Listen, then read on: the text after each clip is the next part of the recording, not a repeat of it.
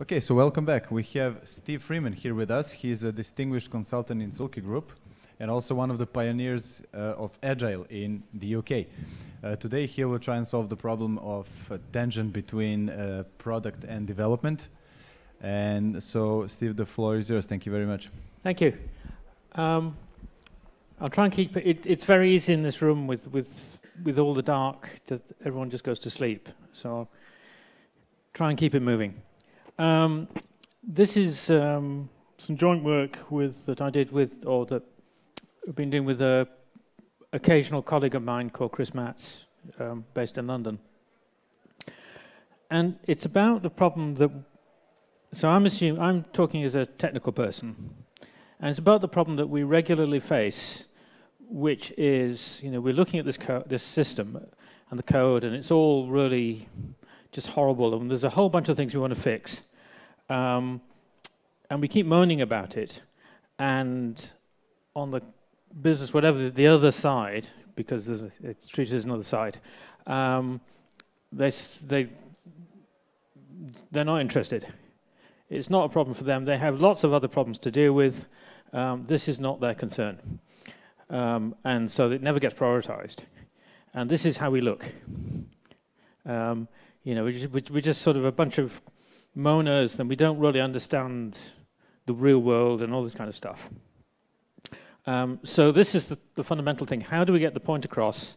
Or what are ways of getting the point across that will attract the right kind of attention? But before I go into this, I wanted to talk a little bit about what technical debt even means. And the way it's commonly understood, talked about now, is in terms of bad code. And it wasn't the original intention, but everyone talks about it now this way. And I think that's a mistake, because bad code is a different problem. Well, maybe it's a related problem, but bad code we should just fix at some level. There's questions about how you do that. But there's a more interesting definition of technical debt, which is, it's a long quote, so I'll read it out. So how many people know about Ward Cunningham, know who Ward Cunningham is? How many people know about the wiki? Wikipedia, all that stuff? Yeah? So Ward Cunningham is, amongst his many whatever qualifications or whatever, is the chap who wrote the first wiki. And he's got a number of significant innovations. A lot of stuff you've heard about can be traced back to Ward Cunningham, but not everybody knows that. So Ward says, I'm never in favor, and he came up with the term technical debt. I'm never in favor of writing code poorly, but I am in favor of writing code to reflect your current understanding of a problem, even if that understanding is partial. In other words, the whole debt metaphor, let's say the ability to pay back debt and make the debt metaphor work for your advantage, depends on your writing code that is clean enough to be able to refactor as you come to understand your problem. And I'll come back to this, but the purpose of the debt metaphor was to find a way of talking to business side people in a way that was useful. And debt is, I'll come back to this again, debt is a useful tool as long as you control it and it doesn't control you. But what this says, another way of looking at this is another old-timer, a chap called Dick Gabriel. He talks about habitability, and habitability is where the developers can place their hands on any item without having to think too deeply about where it is. You go to the code and you just look. And if you think about, you go to the kitchen, you go to your kitchen, and you know where the knives are, and you know where the coffee is, and the milk, and the fridge, and all that kind of stuff, and you can read the kitchen, you know where to go. And there's a colleague of mine many, many years ago got dropped on a project for 3 days. He says, look, we're behind on this project, you've got 3 days free, go and work on that. Really? So he sat at his desk, what shall I do? Well, here's my task, and if I'm going to do that, I'm going to need one of these. Oh, here it is. And I'm going to have to connect it to one of these. Oh, here it is. And this is how I connect it, and this is... And he says it's the most productive code base he's ever worked on because everything was just in the right place. Now, the dark side to that story is the way that happened was there was one guy who, if you ever tried to name anything, would sit on your head until it was perfectly named. and was perfectly structured. And the problem was everybody hated this guy, but it was effective for the code. But what this says, if we go back to the kitchen, is that technical debt is not about that you find the milk in the oven, but it's about finding that you've got people coming around for dinner and you need to buy a bigger pan.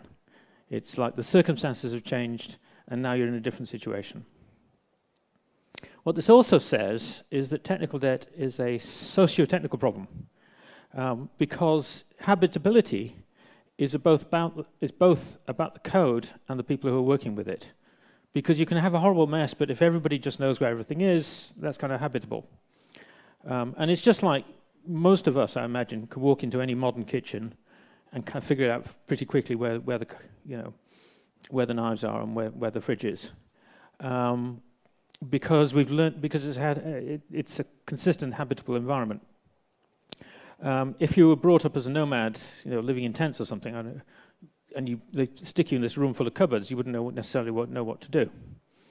And what this says is kind of interesting, because what this says is that if you have what you think is an excellent project, with all the latest patterns and goodness and the rest of it, and it gets handed off suddenly to a team that has no idea how what this stuff means, all of a sudden that project in some sense, has technical debt, because it's not habitable for the team that has to work for it. Why do we care? Why are we using technical debt a thing? Is because it introduces, amongst the other reasons, it introduces uncertainty. So when the model in the code doesn't match the world that it operates in, we have to work harder to bridge the two.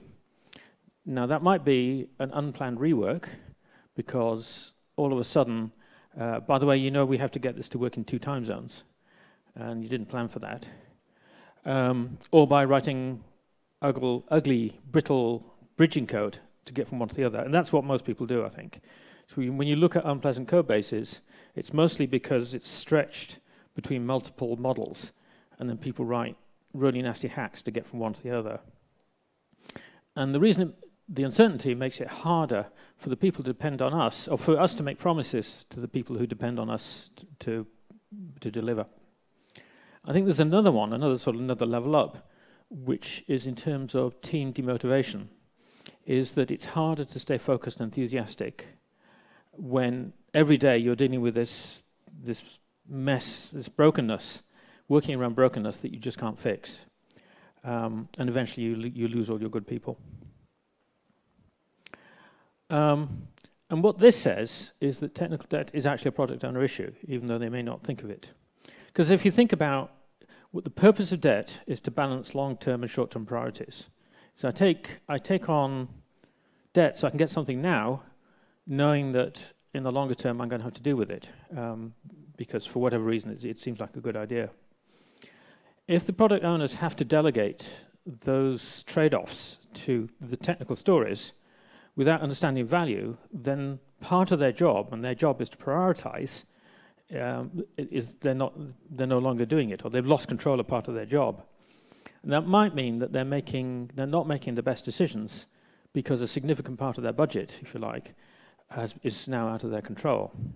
Now, there is a counter problem, which is where you have product owners that don't understand the system they're working with, and they don't understand these issues, and they never, which is kind of what drives a lot of our frustrations. And effectively what they're doing is driving the system into a ditch. Now that's an important but different problem. But the risk for us as technical people is that if we say, this is a technical problem, here's our technical budget, we will lose, because we don't have the budget. We're always on the wrong side of history if we do that. And so if we only talk in these sort of terms, eventually that budget will get squeezed out. There will be a crisis or something. Something else will become more important. So the conventional way of talking about technical debt, I just realized how many people are actually familiar with the term technical debt? So I'm kind of assuming. No problem. And the standard way of talking about technical debt, the way Ward originally framed it, is like a credit card debt. You have a principal, which is the amount that you borrowed, and then regular interest payments, and then the interest payments can be compounding, all that kind of stuff, the stuff you get from your bank. And everybody the way you talk about it is that if the debt gets too big and interest payments get too big, then eventually your code goes bankrupt. I have seen that many years ago when I was freelance, and I'd go to several companies in a row where it was kind of weird out-of-body experience, where development was in Europe, testing was in India, and product was in America. And they both had 10, 15-year-old C++ code bases that were just awful because for 10 years they'd just been jamming new features in as fast as possible. And now they couldn't change anything. And the competitors were beginning to come up and challenge them, and they were stuck. They'd run out of time. So you can go bankrupt on your code base. And it turns out that you can pay consultancies, and they will give you a value of your technical debt down to 2 decimal places, which is really quite impressive, if you believe that. But the trouble with this sort of this kind of code base analysis, and they run a checking tool over, and it looks for complexity and assorted debt things, plug into Sonar. But the trouble with the sort of static view of technical debt is it doesn't necessarily reflect reality. So consider you have 2 components. You have a red component, and your tool says the red component is absolutely packed full of technical debt. It's just horrible. Whereas the green component over here is not bad. And if you take a static view, it would say go and fix the red component. However, the red component hasn't changed in 5 years, and it's not going to change, and it's going to be retired in a year's time. No one's ever going to fix it. Whereas the green component is changing all the time, which is why it's probably green. It's probably relatively clean. If we paid down the debt based on the sort of flat measurement, we'd be looking at the wrong component. And in fact, if you look at an awful lot of standard, very, very popular open source libraries, frameworks, the best thing to do is not look inside. I think a lot of them fit clearly in the red component area, because for all sorts of reasons. And on the whole, you don't patch those things. You just take the latest release. So that's one problem. The other problem with debt in terms of credit cards is my experience is that technical debt is not linear. So again, Ward's intention was to categorize technical problems or mismatches in financial terms so that it would matter to product owners and business sponsors. And the couple of problems with the principal plus interest model, or credit card model, is one is that it sounds linear, or at least compound. And it sounds like that the debt is directly a function of the code, which means that all technical debt is equal, or equivalent perhaps, which means it's just a matter for the development team to sort out. It's nothing to do with the context of the team or what's going on or what you're planning to do. But there's a less obvious problem, which is that for people doing normal sort of business-like people, the use of the word debt suggests that technical decisions and shortcuts are safe and easy to control. So if I borrow so much today, I know what the interest rates are, I can control it, I can see that, the payments are going to come through at a particular time and they might go up and down, but it's all very manageable. And, in a lot of businesses, debt, yeah, great, I have more of that, because that's where they get some activity. What it doesn't say is tell you about the sort of situation that most of us have experienced, which is you go along, and oh my God, you just drop off a cliff. And that doesn't, the principal plus interest doesn't reflect that kind of reality. And that whole sort of dynamic thing is you need to be aware of these sort of risks. That needs to be a product concern. I think the other thing that's the theory that I have is, so in the West, or most of the world, we've lived in a period of low inflation and very low interest rates. I mean, now they practically pay you to to hold them, to hold on to negative rate interest rates, almost negative in some areas. So there's a whole generation or two that have grown up with very low interest rates. Whereas Ward, and I'm not that far behind him, grew up just after a period of some interest rates in Britain were getting close to 20%. In the Carter era, 15, 20%. And when you're in that sort of situation, interest rates are very, very important and right in the front of your face. So I think possibly the debt metaphor has lost quite a lot of its impact. But from the non-linear, how many people have heard of Fred Brooks? This book, The Mythical Man Month, which is a unfortunate title one. This is, you should all go out and get your phone. Now you can get your phones out and order that book. It's, like I said, it's an unfortunate title of its period, but it's at least 30 years old, and it's still a fundamental text in software development. Scaling up of software entities necessarily increase the number of different elements. In most cases, the elements interact with each other in some non-linear fashion, and the complexity of the whole increases much more than linear, which again is the thing that a lot of non-technical people, also non-software people don't get, is this sort of non-linear aspect where suddenly 2 or 3 little things align and then all of a sudden things go bang. So we're proposing an alternative metaphor for how to talk to other people about the concept of technical debt. We'll repeatedly emphasize it's a metaphor, it's not a financial model, it's just a way of talking to people, the relevant people, just to get the point across. So the sort of things we might want are, we want to talk about value as well as cost, because there is value to carrying debt. That's why people do it, because they get stuff now that otherwise they'd have to wait for.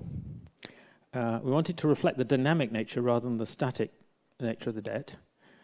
We want to try and make it relevant to product owners, and I should say business owners, business sponsors there as well.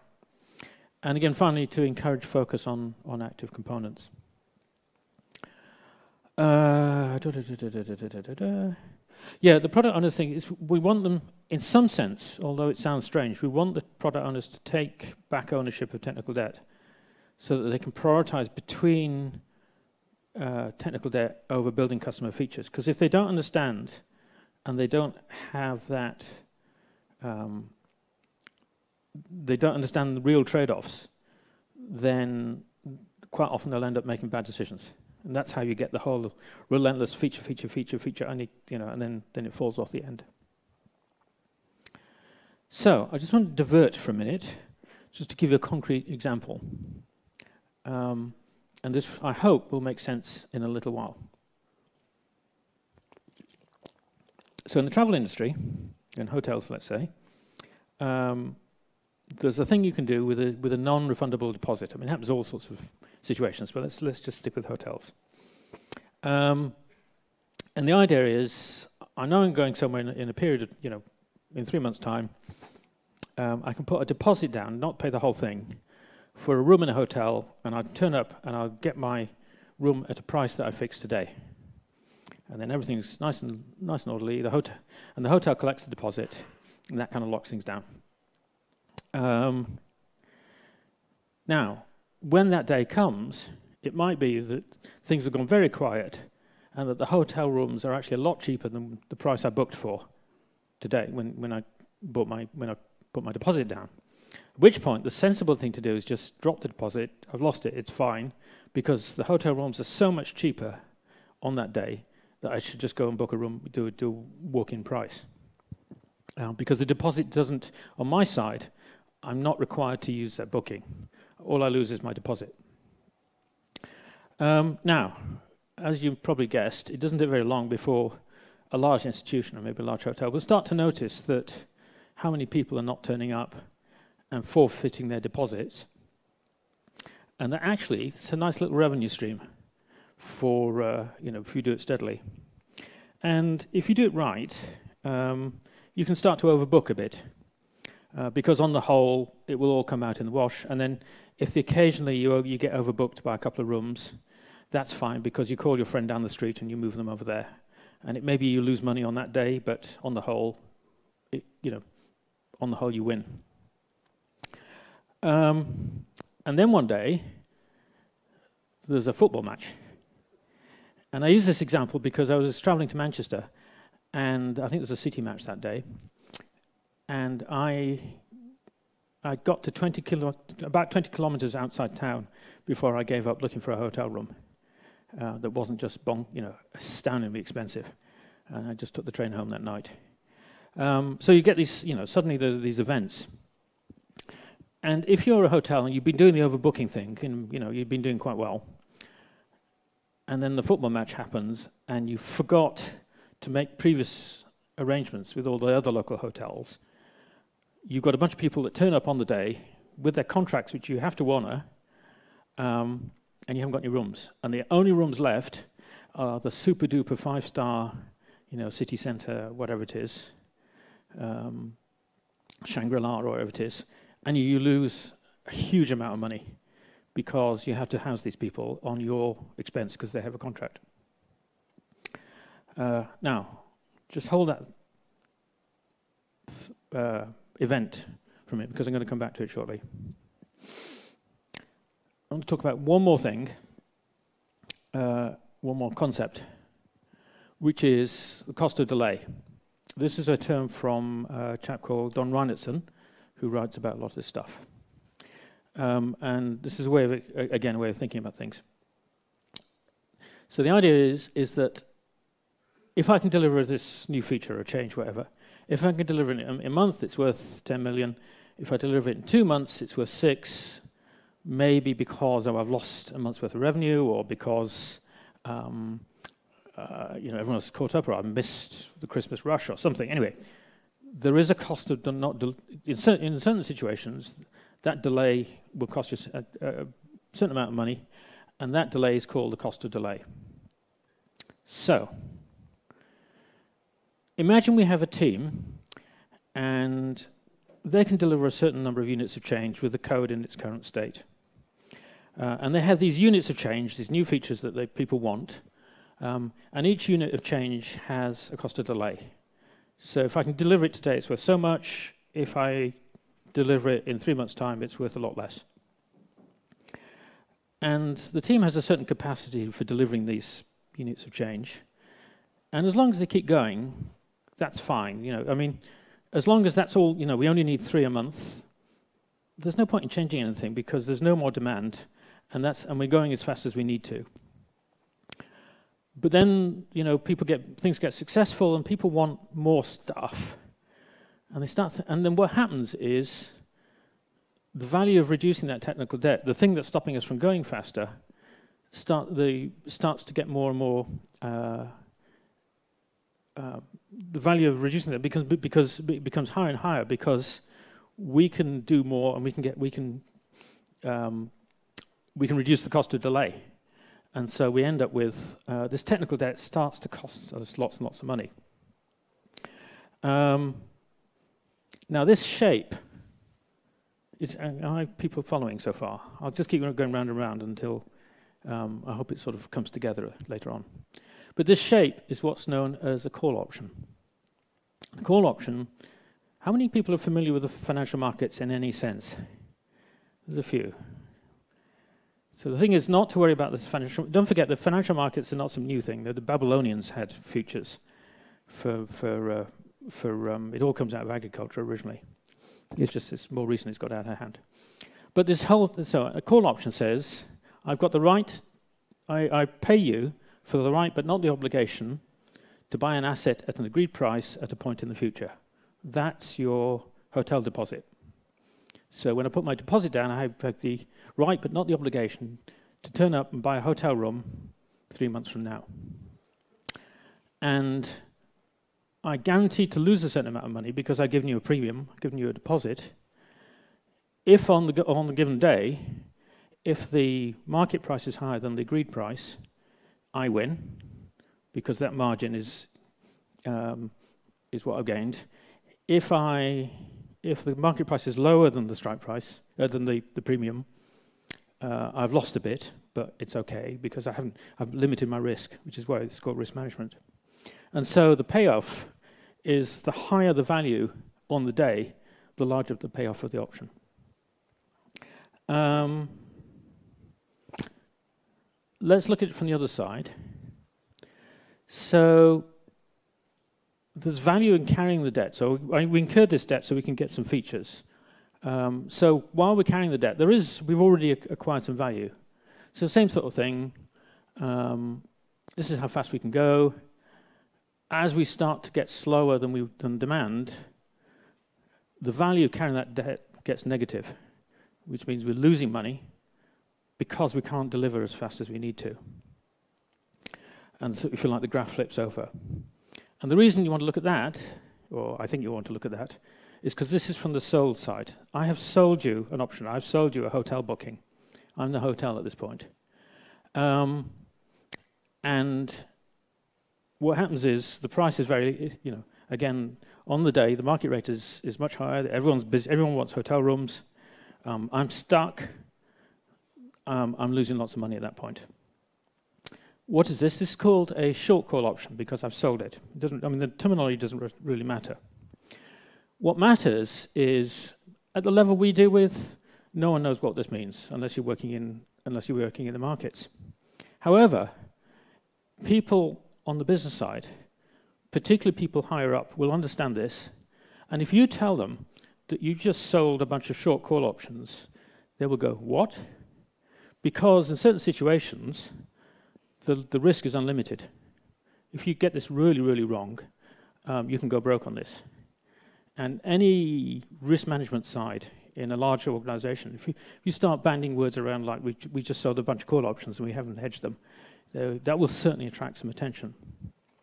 And so what you're trying to explain is that we've done all this stuff, we got some benefit from it, but we haven't balanced it with what you're supposed to do at this point is what's called hedge it, is you buy a compensating option so that you don't get hit.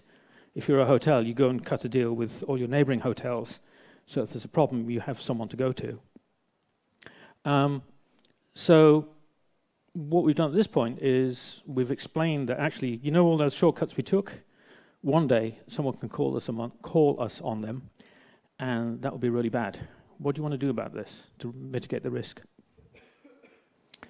And there's a couple of ways of putting this. You can think about this at sort of the portfolio level or whatever. One way I look at it is, and Chris tends to view this as a sort of at the system level, but another way I like to think about this is that like each tiny little decision that you take in the code base, each if statement, each switch, whatever, is like a decision, a commitment now. And the premium you get is because you get to release a feature, or you get to add a little bit of functionality. And on the whole, it kind of works out, even if it's not great. But it's like, if you like, the whole code base is just like this portfolio of options. And the risk is if there's a sudden shift, that all your options get called at once. So again, we're pottering along nicely. Oh, you do know this is supposed to go into multiple currencies. One currency isn't enough. Oops. Crash. So that's the thing we're trying to get to, which is that it's not principal plus interest. It's a bunch of options because suddenly something can happen and you get called. And all of a sudden everything crashes and you didn't prepare. You didn't hedge. You didn't manage the risk. You just took the money. And the thing is, it's not just code. You can get system-level debt as well. I mean, there's all sorts of debt. And, I don't know. Anyway, but just in our little world. So a couple of examples. One thing, it's things like using synchronous versus asynchronous messaging or communication. If you get that wrong, then you lock everything up, or whatever's appropriate. The one I've seen a lot of is where a system starts as a website. So I kind of think of that as vertical. And then over time, as it gets successful, people start adding APIs to it. And then at some point, you find that the system is actually really a message-based system with a bit of website stuck on the top, except you built it that way, and the world has gone this way. And again, it's one of those things where crossing from one to the other can be quite tricky. So a metaphor that highlights value as well as cost. We get our premiums, so we know that we get some value back from, or we should get some value back from making this thing. reflects the dynamic nature, I think this is a better way of talking about it than just talking about principle and interest, because it reflects both the state of the code and the environment it's in and what might be happening in the future.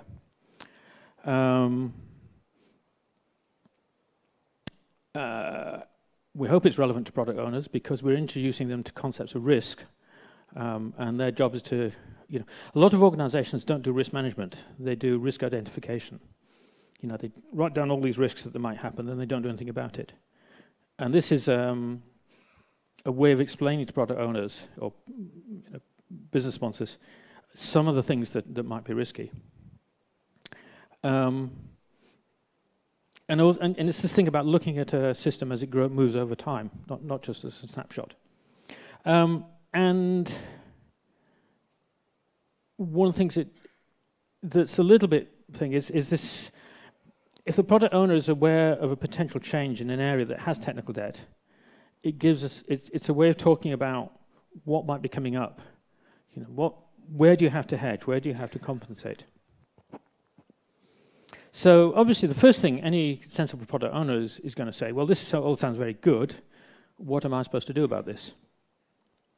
And there are some things that product owners should be supporting directly, just sort of raw hygiene.